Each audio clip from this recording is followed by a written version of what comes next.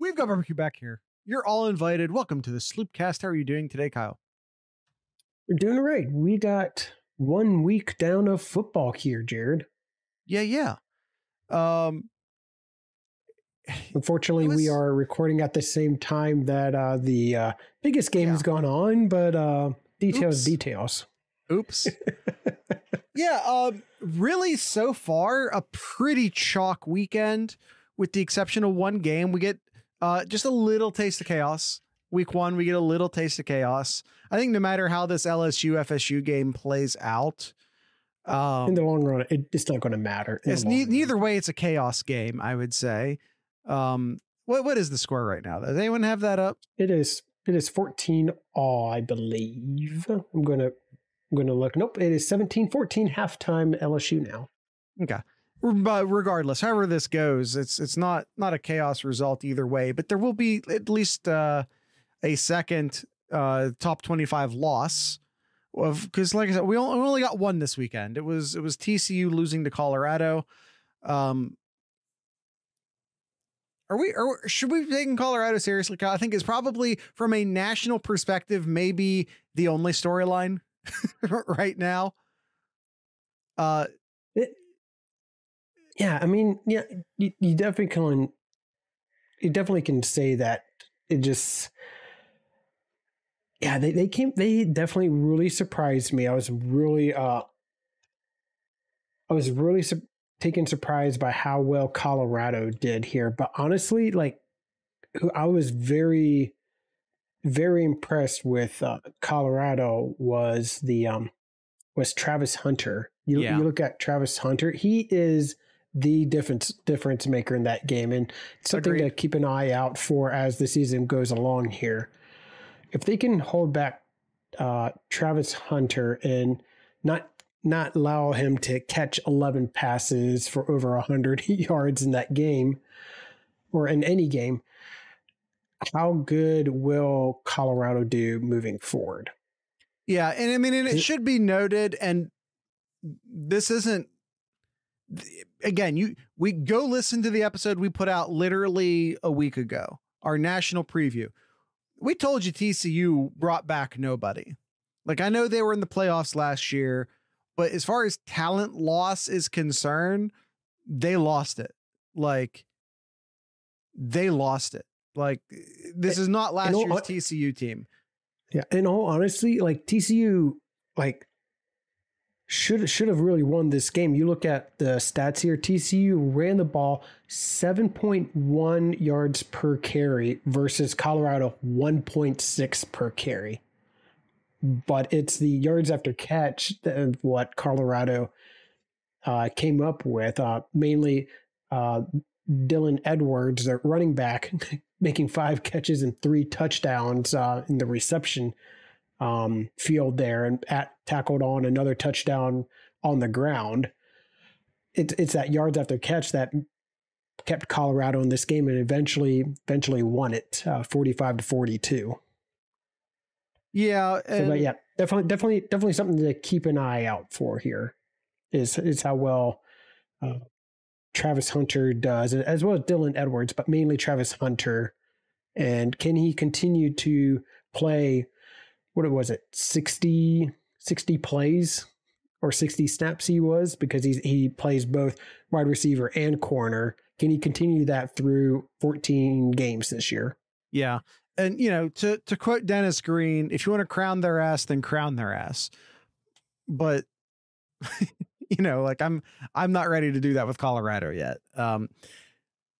Buckeye Matt down in the Discord chat says Georgia only scoring 17 points in the first half against UT Martin should be collegiate chaos in my book. You're not wrong. If Ohio State fans want to feel bad about week one, and I don't care what the final score ended up saying, y'all didn't look nearly as bad as Georgia did in week one.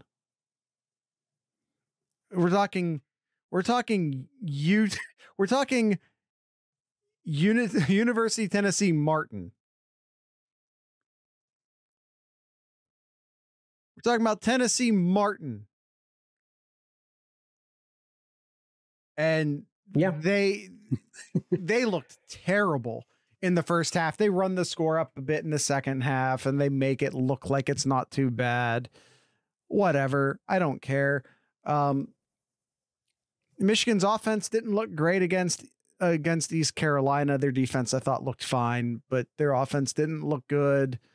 Funny thing about that, I know a lot of people are giving, in rightfully so, in our last episode, State only produced 382 yards of offense against a Big Ten opponent. Michigan put up 402 yards. Yeah, 402 yards of offense against an AAC opponent. I mean, how much worse do you think is Eastern Carolina compared to Indiana? They're not that good, Jared. But neither is Indiana. I would be interested to see. I'd be interested to see what would the spread be, Indiana versus Eastern Carolina. I bet it's not more than 10 points. I don't know. I don't think Indiana is a huge favorite over Eastern Carolina for what it's worth. It's fair. Right. Nebraska, by the way, Kyle, Nebraska, new coach, same old story. They lose by 3 points. I thought Minnesota was the vastly superior team in this game, but only win by 3 points. Eastern Carolina equals not any good this season, but neither's Indiana is my point. Yeah. I'm not trying to say the Pirates are good. Sure. I'm just saying the Hoosiers are bottom 3 in the Big Ten this year. When do you start feeling bad for Nebraska here? Why do I have to feel bad for Nebraska? Why is that a thing? That's why I was asking you the question. Yeah, but you said when, not if. Okay. No, I feel bad. I do feel bad for their fans. No one should have to keep losing like that. Like, and again, I'm not saying at that point it's the coach.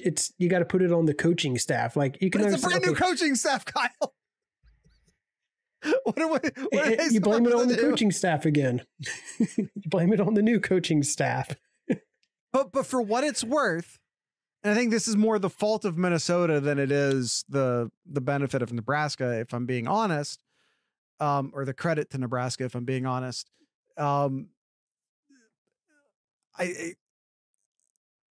Minnesota killed Nebraska in this. If you watched this game, Minnesota was vastly superior through the first half of the game and were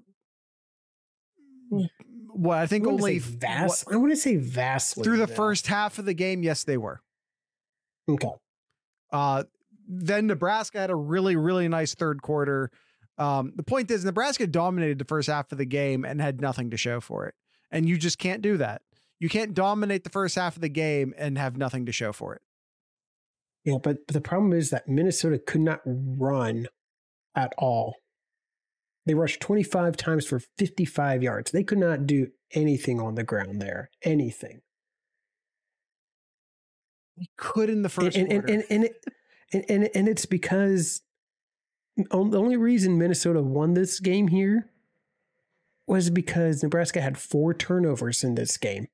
Jeff Sims threw 3, and there was a fumble somewhere in there as well. Like Sims, yeah, that's the reason why Minnesota won here was 4 turnovers to 1. Sims is not meant to throw the ball more than 10 yards down the field. That is true. If you're Nebraska, I think it's time to live or die by the triple option once again. Like, because you're not going to get it done in the air with this team this year. Agreed. Yes. All right, let's move on to other teams here. Utah, the Utes, Jared, beat Florida 24-11. It's a good win. Not a good Florida team this year. What did Pick Six say, that they're like projected to be 5th in the East, in the SEC East this year? Yeah. And it's not tied 5th. And it's not a good East for what it's worth. Like, it's just Georgia in the East this year. There's nobody else of note in the East. I know a lot of people are going to try and say Tennessee, but I saw nothing. I'm not buying that. I'm not buying that at all. And I saw nothing from this weekend to change my mind. I mean, Nebraska got a Georgia Tech quarterback that can't expect. They can't expect him to throw. Man does nothing but triple option. But for what it's worth, he's real good at it. Sims is a beast at running the ball. Just live or die by the triple option, Nebraska. You'll be fun. If nothing else, you'll be fun. Yeah. I will tune in to watch you every week, Nebraska, if you're on the triple option. This Utah and Florida game here, yeah, honestly, it could have been a lot uglier here. Florida is so one-dimensional here, and you had to rely on a transfer here in Graham Mertz from Wisconsin here, who had to throw the ball 44 times because you were averaging 0.6 yards per carry in this game. I'm just going to say yikes. And if you want to figure out which one of those facts I was yikesing at, the answer is all of them. But Florida has to go through such a hard schedule because they're in the SEC. Yeah, that and Utah. When I talk about Utah, they just have such a tough schedule in the SEC. Like they just can't play week in, week out in the SEC and expect to run well. Yeah, they're so worried about their future schedule in the SEC that they lost to Utah. Exactly. Speaking of, look, I'm going to say this again. The SEC East sucks. It's bad this year. It is really, isn't. Again, I don't have the pick six preview up right now. I think it was like Tennessee, then Missouri as three. And again, like Tennessee's not good. No, watching them this week, I didn't even watching Tennessee. They seemed like a much improved defense. I don't know if that's saying. I mean, like, okay, be better. But Milton's still Milton, man. Like I don't know what to tell you. Yeah, I still don't trust Milton throwing the ball a lot. Yeah, I mean, he'll have his games and he'll get some good wins here, but yeah, I wouldn't trust him as my quarterback though. For number 2 in the SEC East, that's your quarterback. This is your god. Like whatever. Mm-hmm. Michigan does what Michigan should do against Eastern Carolina. It's fine. Not a blowout, but it's a fine win. If you're looking at this and thinking it's vastly superior to Ohio State's win, you're wrong. If you think that Ohio State and Michigan had very similar opening weekends, whatever, it's fine. Tennessee is the Wisconsin of the SEC of late. Oh my God, we won more than 8 games, college football bound. Get the hell out of here. I feel like calling Tennessee Wisconsin is either insulting to Wisconsin or because like at least Wisconsin can win their division. Yes, I was about to say that. At least they've made it to their conference championship game. Then we have Purdue, Jared. Then we have Purdue. Yeah. We lost to Fresno State 39-35. Kyle, is it Purdue? No, it's the other Jared. It's Purdue. Oh, okay, yeah, that's fair. At home too. Yeah, at home too. We'd been saying that the 3 worst teams in the Big Ten were Indiana, Rutgers, and Northwestern. Do we reevaluate that? I guess we let's give it a couple of weeks and then we'll reevaluate, Jared. Let's not jump the gun here over 1 week here. Fresno State. I know. It's a bad loss. It's a bad loss there. Kyle. Fresno State. Yeah. But Purdue always seems to get that one big upset almost every year and completely fuck someone. Yeah, but Fresno State.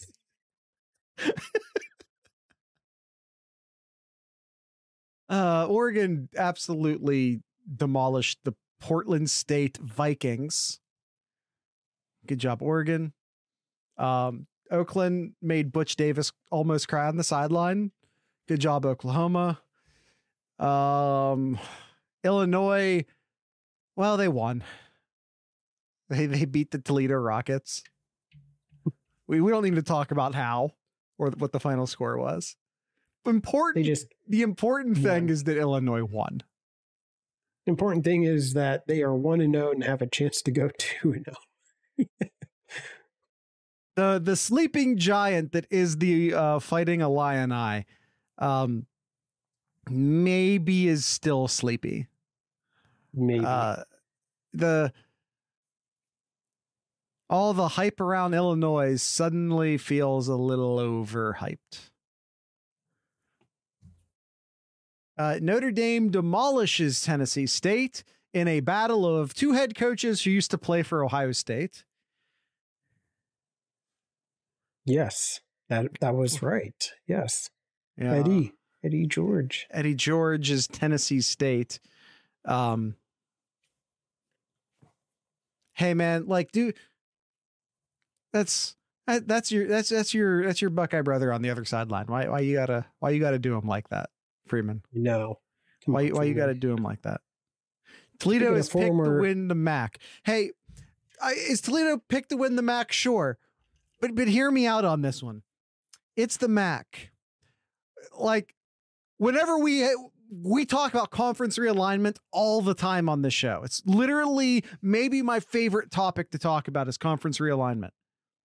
Do you know what we never, ever, ever talk about in conference realignment? The MAC. Why? Because no one wants any of them. Speaking of former Ohio State players here, Fickle, the Fighting Fickles. Wait a minute. This is a good one from Matt.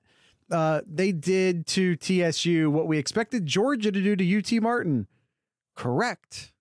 Mm-hmm. That's fair. Although I think Tennessee State is FCS, and I think UT Martin is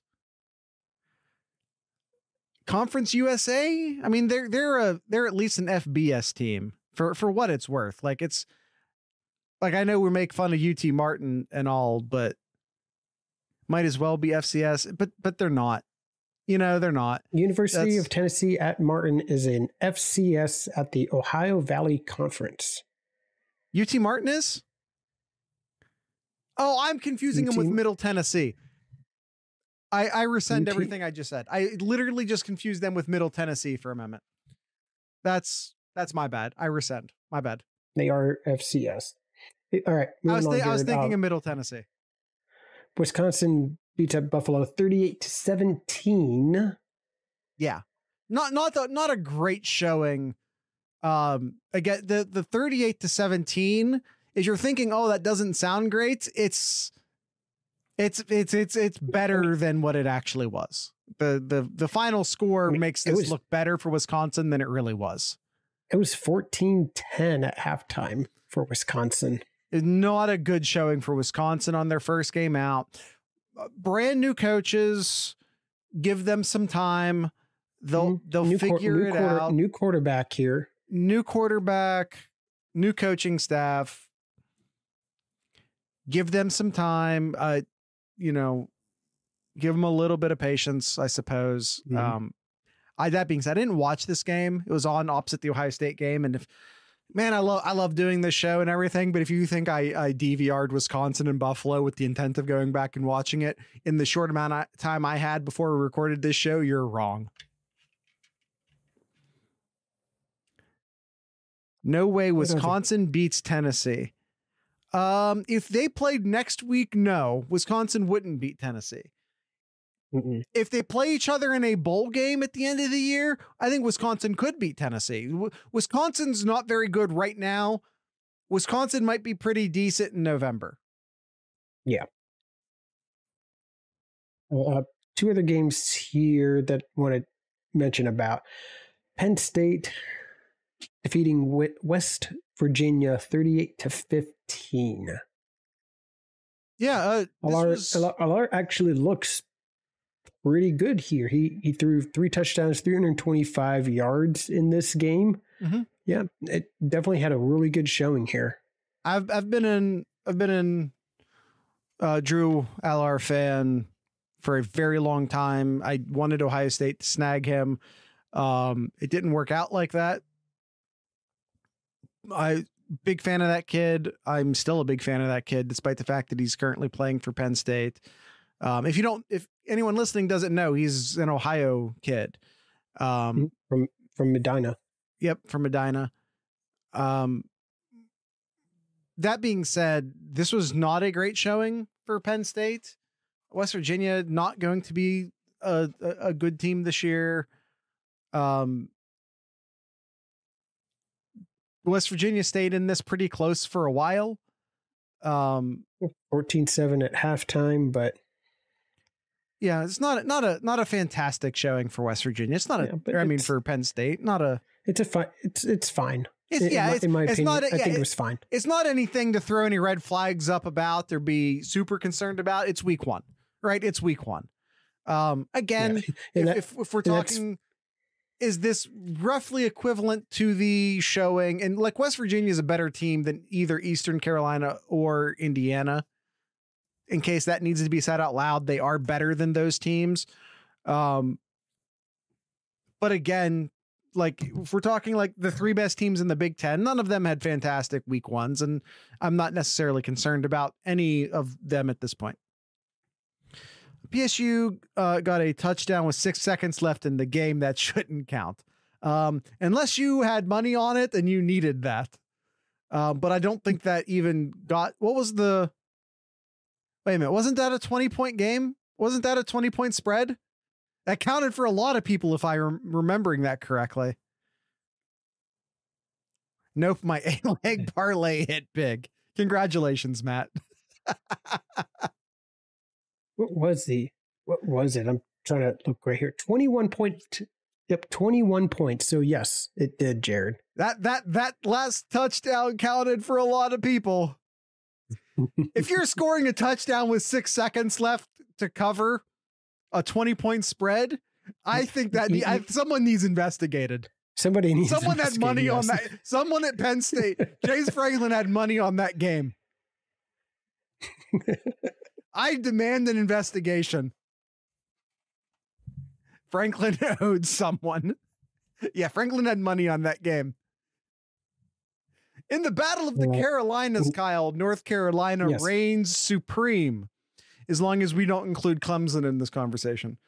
North Carolina. I think I said it during our sloot picks. This was the easiest bet. North Carolina was only favored by 3.5 points in this game. And I was like, no, this was the easiest bet on the calendar. Why do people keep falling for Spencer Rattler? Why do people keep falling for the lie that is Spencer Rattler?